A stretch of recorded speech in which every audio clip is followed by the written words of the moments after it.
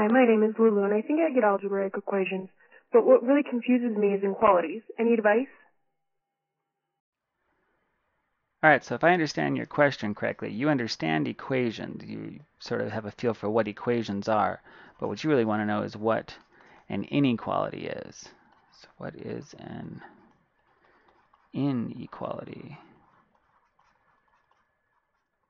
So really, if you understand equations, and just for posterity's sake here, we'll point out that an equation is a statement of equality. So it means something is equal.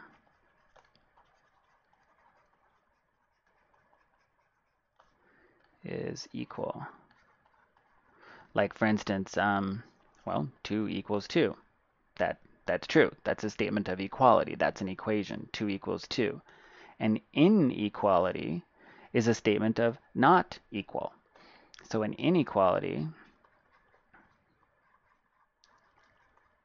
I-T-Y, is not equal.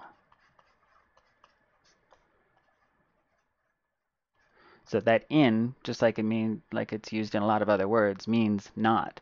So if something is not equal, they're not going to be the same thing. They're going to be something other than the same thing. For instance, let's see if we can come up with a good example here.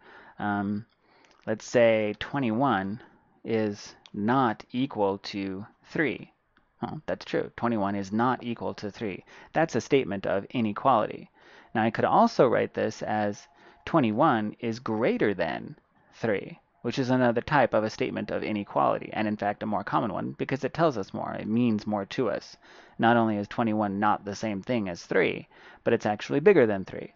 And that's particularly useful in a statement like, say, x is less than 15.